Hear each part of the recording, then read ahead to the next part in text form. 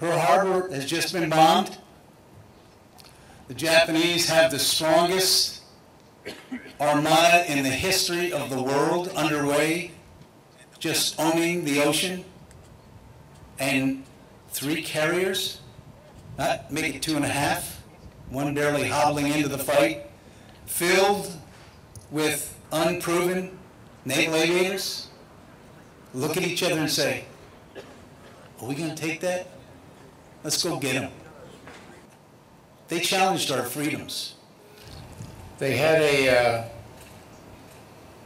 a situation that developed in the Navy, and you heard it tonight, possibly the greatest event in battle ever performed by the Navy.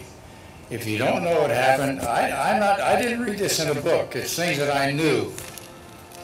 4 Japanese carriers were sunk.